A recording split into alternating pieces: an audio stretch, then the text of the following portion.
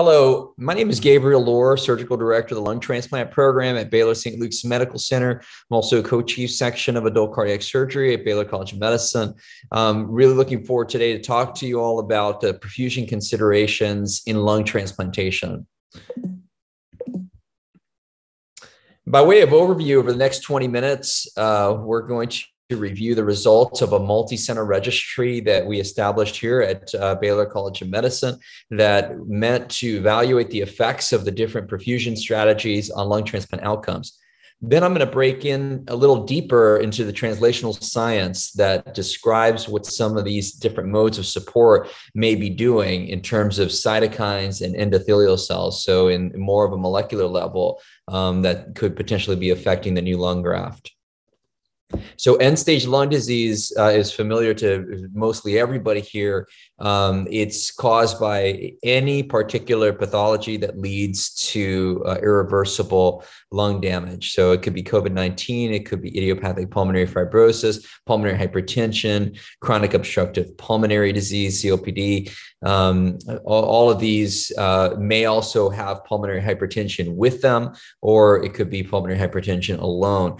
So there's a lot of different ailments that can end up in this end-stage irreversible process, and people are unable to breathe because of this. So thankfully, lung transplantation is an excellent option for this, and this is, you are all no strangers to this. We're doing lung transplants here day in and day out, but it essentially involves removing a donor lung from the donor, removing the damaged lung from the recipient, and basically putting in a brand new healthy lung into the recipient. We do divide the airway, we divide the pulmonary artery, and we divide the veins in direct contact with the heart. So we have to be able to support the patient's oxygenation, ventilation, and perfusion throughout this operation. And this is a lot of what we're going to be discussing today. And so there's several challenges to lung transplant that are important for us to discuss right up front. So one is that there's a critical organ shortage. So 15 to 30% of patients who are waiting for a lung transplant die on the waiting list. So they're at home on 4 or 6 liters of nasal cannula attached to them at all times when they're sleeping or moving or working, or they have high flow. Some are in the hospital on ECMO, some are ventilated, some have a tracheostomy. So it's a wide variety of degrees of illness that these patients present with. And it's not hard to imagine that anything can tip them over to dying before they can even get a life-saving organ. And a lot of them pass away before they even get onto the wait list. Now, on top of that, 80% of all of the donor offers that we get are wasted right now. We're only utilizing 20% of them. And that 20%, what that looks like is the donor lung that's relatively young, close by, excellent blood gas. And in this day and age, that's a minority of the type of donor lung offers that we're seeing. So we can't let people just die on the waiting list without trying to identify ways to get more into this 80% pool. And so what does that look like? Well, that means we have to be going out farther. That means we have to be looking at older donors. That means that we have to be looking at donors who have lower blood gas ratios before the transplant. Then we have to do these things safely. So what's the concern? Why not just do that? Well, there's this thought that, well, the lung may not work. And there's some truth to that. So what does that mean, that the lung may not work? So that is very specifically defined as primary graft dysfunction. When the lung doesn't work after lung transplant, it's called primary graft dysfunction. And primary graft dysfunction looks like this. It's got whited out lungs. These lungs are not ventilating. They're filled with fluid in through the alveoli. Inflammatory cells have crossed through the blood-air barrier and just cause a lot of edema inside of the lungs. The lungs are very heavy inside of the patient. They can't breathe. And if the ventilator is not enough to support them, we usually need ECMO, as this patient here. And if we look at the ISHLT grading, a BF ratio less than 200 in the recipient after a 6-hour period of reperfusion is a definition for primary graft dysfunction grade 3, which is the most severe. Now, if it's still lasting out to time 48 hours or 72 hours after transplant, we consider that to be high grade primary graft dysfunction. So we're caught here between a rock and a hard place. We're trying to extend donor organs. We're trying to get people off of the waiting list. We're trying to allow them to have a second chance at life. But at the same time, we don't want the lungs not to work when we implant them. So what do?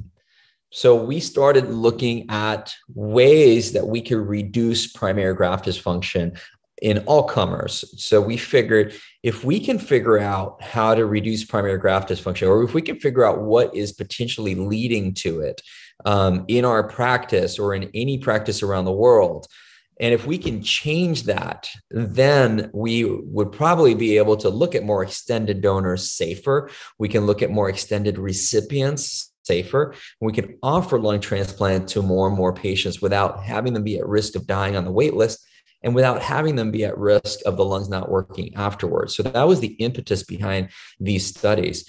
So this was a large landmark registry that was developed at Baylor College of Medicine here. And it looked specifically at the effects of the mode of support on primary graft dysfunction. And it includes participants from around the world, including University of Minnesota, Duke, Mayo Clinic, Massachusetts General, Hanover Medical School in Germany, Belgium, University of Leuven, Pittsburgh, Temple, Florida programs. Many different programs are involved in this registry. So what we were interested in most was primary graft dysfunction and determining whether the mode of support affected primary graft dysfunction. And the programs that are included in this particular study are listed here. The inclusion was all double lung transplants that were entered into the registry with complete data between January 2016 and March of 2020. And the exclusions were multi-organ transplants, single lung transplants. The modes of support that we looked at was off-pump, ECMO, and cardiopulmonary bypass. So the primary outcome was primary graft dysfunction grade 3, graded according to the ISHLT guidelines. And we were most interested in PGD3 at time 48 and or 72 hours after reperfusion.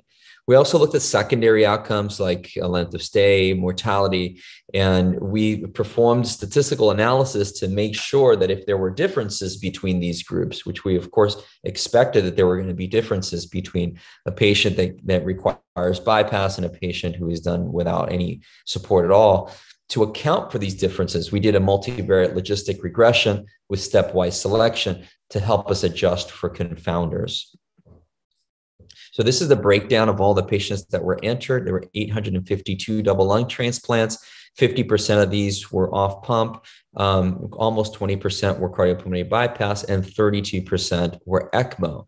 And so this is the first time that this has been seen like this, reflecting a worldwide clinical practice, clearly showing that ECMO is playing an increasing role. When we look at the differences in recipient demographics, what we notice is that the obstructive lung patients with COPD, were more common in the off-pump group. And that kind of makes sense because those patients are a little bit easier to ventilate. They're a little bit easier to oxygenate than the patients in the restrictive lung disease. The restrictive lung disease group patients tended to be more commonly treated with ECMO and with bypass. That doesn't mean that they needed ECMO or bypass. That just means that there was a bias towards using ECMO or bypass for those patients. And when we look at gender, there was really no difference. Age, there were no differences between the recipients. With BMI, we can see that they were a little heavier in the cardiopulmonary bypass and the ECMO groups than in the off-pump group. The recipient preoperative lung function was worse in the off-pump group than they were in the ECMO and the bypass group. And we were interested in this because it kind of tells us that even though in off-pump, you're really relying on that opposite lung to ventilate, that opposite lung can actually be pretty poor and still be able to ventilate and be able to get you through. So we can potentially expand the use of off pump. When we look at the recipients, there were more recipients that were hospitalized at the time of transplant in the ECMO group. The ECMO group had the highest LAS score. The ECMO and bypass group had a greater incidence of pulmonary hypertension than the off pump group. And the cardiopulmonary bypass and the ECMO patients had higher mean pulmonary artery pressures than the off pump group. And much of this is expected because whenever we see elevated PA pressures, there's a bias to go ahead and plan for using support. That doesn't mean that it's required. That just means that that's what we oftentimes were doing. Now, preoperative ECMO was more common in the patients who had their transplants done on ECMO. That kind of makes sense because a lot of folks that came in on ECMO stayed on ECMO. Although I can tell you that earlier in my personal practice, when people would come in on ECMO, we would switch to bypass to do the case. So it's not necessarily the case that just because you come in on ECMO, you're going to stay on ECMO for the case. Off pump had no patients with preoperative ECMO, and the bypass group had 4% of the patients were on preoperative ECMO. Another thing that was interesting is when you look at other complexities like prior heart surgery, prior lung transplants, prior pleurodesis, prior chest thoracic interventions, a lot of scar tissue, difficulty getting into the chest, they were pretty similar across all groups. You would think that maybe people would use support more often in those cases, but that wasn't really the case. Off pump and mechanical support was used equally across all those different indications. When we look at our donors, the older donors were in the off pump group, and the lower PF ratios in the donor were also seen in the off pump group. There was a propensity to use more EVLP in the ECMO cases in this study for whatever reason. So what we see is slightly higher risk donors in the off pump group, but slightly higher risk recipients in the ECMO group. VA or VVA was the most common ECMO support strategy used. The ECMO group had substantially longest total ischemic time. So 450 minutes out of bodies, longer time in travel, longer time out of the body. Those tended to be more common in the ECMO group intraoperatively. So what did the results look like? So PGD3 at 48 or 72 hours occurred 42% of the time in the cardiopulmonary bypass group. It occurred 28% of the time in the ECMO group, and it only occurred 12% of the time in the off-pump group. Now, even when we adjusted for all those differences that I showed you in the recipients and in the donors, we still saw that same effect. So cardiopulmonary bypass compared to ECMO, twofold increase in odds of developing primary graft dysfunction. Cardiopulmonary bypass versus off pump, 4 times greater risk of developing primary graft dysfunction. ECMO versus off pump, 2 times greater risk of developing primary graft dysfunction. And the secondary outcomes followed this very closely. So the best secondary outcomes were seen in the off pump group, followed by ECMO, followed by cardiopulmonary bypass. And that means everything from PGD3 within 72 hours to reintubations, to post-op ECMO use, to death in 90 days, or death before discharge. So in conclusions, lung transplants performed off pump in the ECLS lung transplant registry were associated with the least risk of primary graft dysfunction and morbidity. An off pump strategy should be the first choice for intraoperative support when it's safe and feasible to do so. ECMO is playing an increasing role in the intraoperative support of complex patients undergoing lung transplant, with outcomes as safe, if not superior, to cardiopulmonary bypass. And in situations where ECLS is required or preferred, ECMO should probably be the strategy to use to reduce the risk of primary graft dysfunction. Now, many of you in the audience now who work with us know that we're using ECMO a heck of a lot more now than we are using cardiopulmonary bypass. In 2016, here, all the cases, 100% were done on cardiopulmonary bypass. And that was also my practice too, before coming here in Minnesota. So there was a thought process that ECMO was not very safe to operate on, on the beating heart and during lung transplants, removing lungs. I think this study clearly showed that ECMO is not only safe, but it's probably safer than bypass in many instances. That doesn't mean that we aren't going to use bypass depending on the scenario, because there are definitely situations where bypass gives us better drainage, better exposure, and it's critical to be able to use them. But ECMO, I think, is really coming out as the middle ground between the two strategies. And as many of you know, whenever we can perform them off pump now, we are definitely trying to do that using more nitric oxide or pulmonary vasodilators to help us to stay off pump whenever we can. Now, why is it that mechanical support would cause this increased risk of primary graft dysfunction? So Loor did a study here in collaboration with the Regenerative Medicine Research Department at Texas Heart Institute and several of our colleagues and myself, looking at biomarkers. So we were able to look at markers that are circulating in the blood during the transplant and after the transplant to try to see if there's any differences in inflammatory markers between patients that have their surgeries done with cardiopulmonary support or ECMO or off pump. So again, our primary endpoint of interest was primary graft dysfunction. And we know that primary graft dysfunction in the literature is associated with an inflammatory process. So this is an endothelial cell lining. So this is the tubes that run inside of all of the lungs, run within all the capillary networks of the lungs. There's these tiny capillary tubes, and lining every single square centimeter of the lung is an endothelial cell, which is the protective barrier between the blood and the alveoli here, which is where the oxygen gets exchanged. So what you see is that the endothelial cells can get damaged, and neutrophils, different inflammatory cells can be recruited to the lung through this network, through this highway. And when that happens, then any injury that occurred from the transplant, whether it be from the donor procurement, from the lack of oxygen to sudden reintroduction of oxygen, any injury, these cells are coming in to clean that up, to clean up the mess. So the injury starts when you take an organ from point A to point B without oxygen, and you suddenly reintroduce blood. There's a little bit of injury that always occurs in every single lung transplant. Then there's molecules that get signaled out. Then these are called cytokines, and they signal and they recruit all these inflammatory cells to come to this region. And then they go into the lung and try to clean up the damage that was done. But the problem is that more often than not, it leads to actual injury of the lung, and it can't oxygenate, it gets white, and it causes primary graft dysfunction.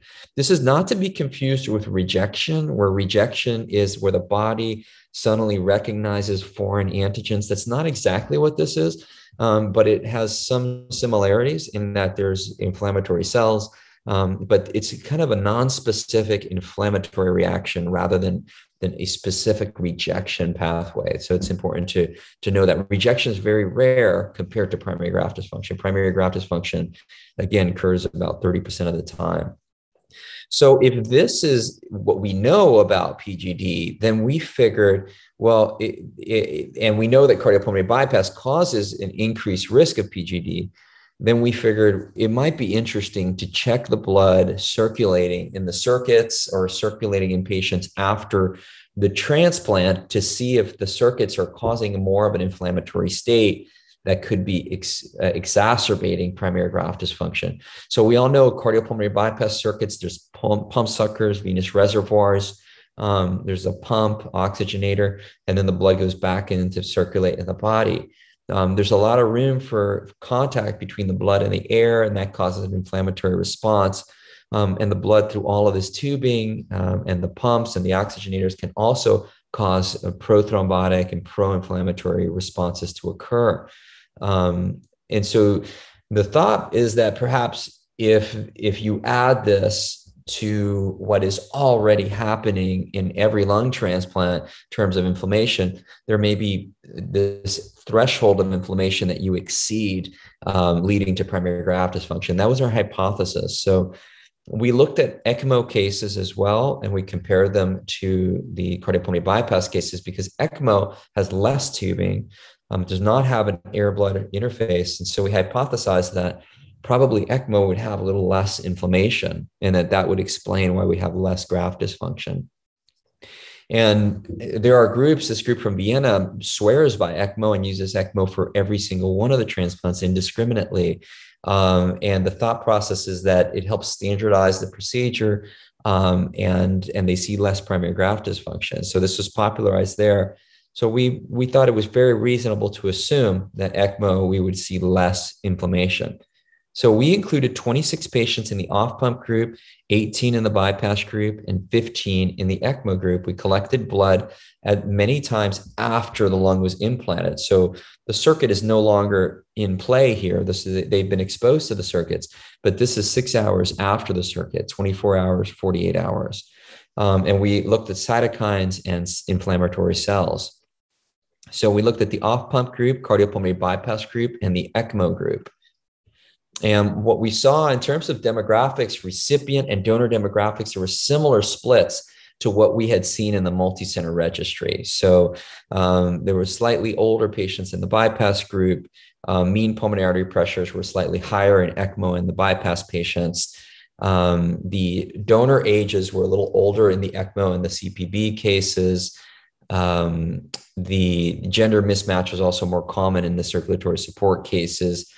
The bilateral lung transplants were 100% of the ECMO cases and 100% of the CPB cases, whereas the off-pump cases had some single lung transplants included and bilateral lung transplants included.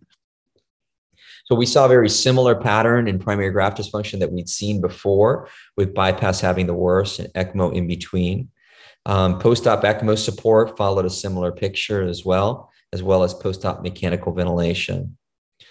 We looked at a variety of different cytokines and inflammatory cell populations to try to understand if there were differences in the circulating milieu between these three modes of support.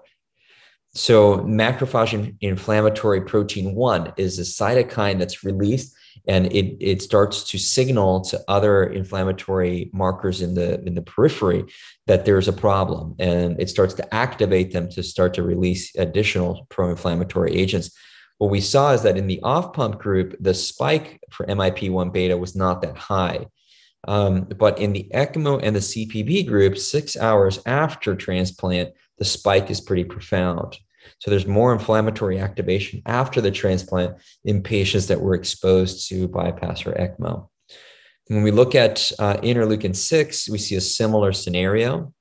And when we look at interleukin-1 RA, we see the same thing. And by the way, overlap weighting means that we control for confounders and for different donor and recipient characteristics. We also control for singles versus double, and we got the same results. TNF alpha is a potent pro-inflammatory enzyme, and this was significantly higher in the ECMO and CPB group than in the no support group. Chemokines are an interesting group of signaling agents.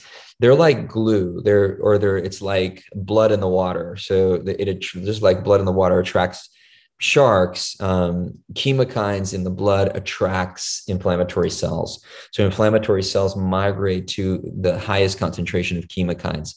So Rantes is a chemokine, and we saw significantly higher levels in the ECMO and the bypass patients. We saw higher levels of eotaxin, IP10, MCP1. All of these are chemokines, and also MIP1 beta. We also looked at endothelial cell toxicity. So if we took serum from patients exposed to bypass and poured it over a petri dish of endothelial cells, we saw a greater amount of cell death in the patients exposed to cardiopulmonary bypass. And we also saw worse endothelial cell survival in the patients exposed to cardiopulmonary bypass. ECMO was a little bit less than we saw in cardiopulmonary bypass.